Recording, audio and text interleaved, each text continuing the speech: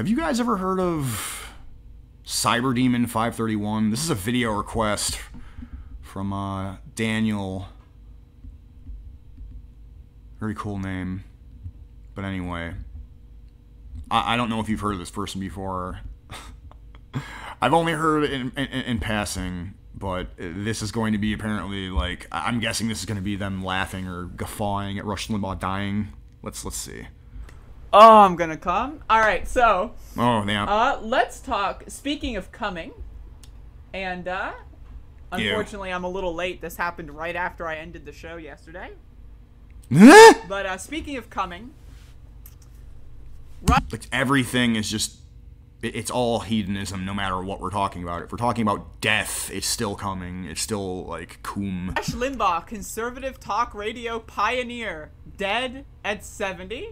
You'll love to see it. So let's read Fox News' article here. And then I want to play a accompanying video. It's the, dude, hormone, whatever the fuck's, video. Yikes. That will hopefully. Alright, so let's read this. Alright, so this is from Fox News. Alright. Rush Limbaugh, the monumentally influential media icon who transformed talk radio and politics. God, the way this person talks is grating to my ears, man. Why? In his decades behind the microphone, helping shape the Republican Party, died Wednesday morning at the age of 70. This motherfucker waited until I stopped the stream. Can you believe that? Yeah, El Rushbo, dude. Yeah, you offered so much less to the discourse than Snaggletooth Sally over here. I mean, what the fuck? Okay, yeah. Was Rush a boomer? Yes. Was he cringe at times? Yes. But he got people started on the... sort of on the right path. I mean, here and there. You know... But, I mean, it's not good enough for the likes of this organism. Right, like, as soon as I stop the stream, I go on Twitter, right, like 2 minutes ago, Rush Limbaugh's like, what? This motherfucker, you couldn't have died, like, 10 minutes earlier? Come on, man. Come on, man. Like, seriously, it's rude. It's rude. That's what it is. At the end of the day, it's rude. Unbelievable. So, Limbaugh's wife, Catherine, made the announcement on his radio show. Losing a loved one is very difficult. Even more so when that loved one... Dude, this new twanny movement, it's just this, like, unfunny, grating, like, British... you know what I mean? How Brits, for their comedy routines, dress up as chicks. It's like that. It's like, you know, it's like a nightmarish version of Monty Python or something. ...is larger than life. Yes, of course. Yeah. And again, I've got an accompanying video that will show that he is definitely large. Rush. So body shaming, you deserve to be canceled if you body shame someone, but not, you know. Oh, but wait, I'm pointing out that progressives are hypocrites. It's kind of a waste of time. Greatest of all time. I'm not so sure about that. The radio icon learned he had stage IV lung cancer in January 2020 and was awarded the Presidential Medal of Freedom by then-President Trump at the State of the Union address days later. First Lady Melania Trump then presented America's highest civilian honor to Limbaugh in an emotional moment on the heels of his devastating cancer diagnosis. Rush Limbaugh. Oh my god. Ah, look at this. Hold on a second.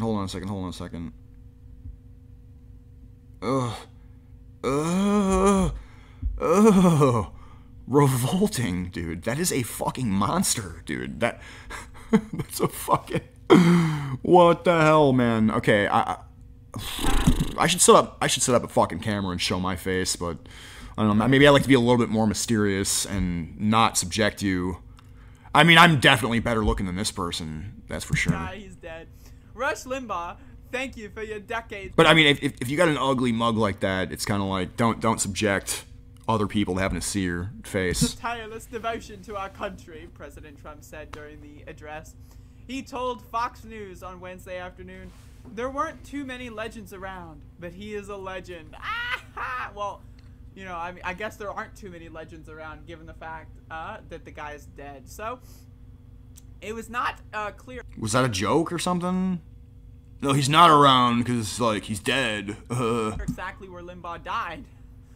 Interesting. He What is the content here? It's just like reading and laughing and like. frequently brought. Well, why is this person going to elaborate on why it's overall a good thing that El Rushbo is fucking, that Dittos are dead?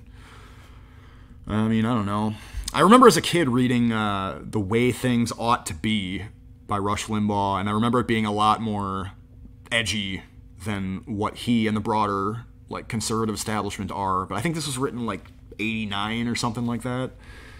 So yeah, you back then I think in the Republican Party you could get away with a hell of a lot more, and also in the Democratic Party as well. Podcast a show from the studio near his home beach in Palm Beach, Flat. Limbaugh is considered one of the most influential media figures in American history and has played a consequential role in conservative politics since the Rush Limbaugh show began in 1988, blah, blah, blah. All right, so, again, you might not know much about Rush Limbaugh, and if that's the case... Yeah, and let this disgusting alien creature inform you. Or you can listen to a guy like me, because like I said, when I was like, what, 14... my parents were Ditto heads, and yeah, they had a copy of The Way Things Ought to Be, you know, laying around, you know, and I remember an actual chapter on criticizing multiculturalism. There's just a chapter entitled Multiculturalism, and it was still kind of like conservative, like a little bit, but you definitely, again, like definitely saying things that were a lot more that are a lot more controversial today, but were not back then. That's okay, because I've got about a 20-second video from a one Vic Berger on Twitter that I think very summarily summarizes Rush Limbaugh's career. So let's hear watch. It. Oh, damn. Okay. Whoa. Bye-bye. There you go. Rip Rush, everybody. Rip Rush. This looks like someone who chomps foreskins off of infants and then sacrifices them to Moloch. Okay? That's what this person looks like, alright? This looks like someone who's trying to normalize the genital mutilation of little boys. That's what, I mean, that's what we're looking at here. That's what we're looking at right the fuck now, and they're guffawing about Rush dying because to them, you, white person, you dying, like this person said at the beginning of the video. Okay, let me rewind. 336 is where we're at. Oh, I'm gonna come. All right.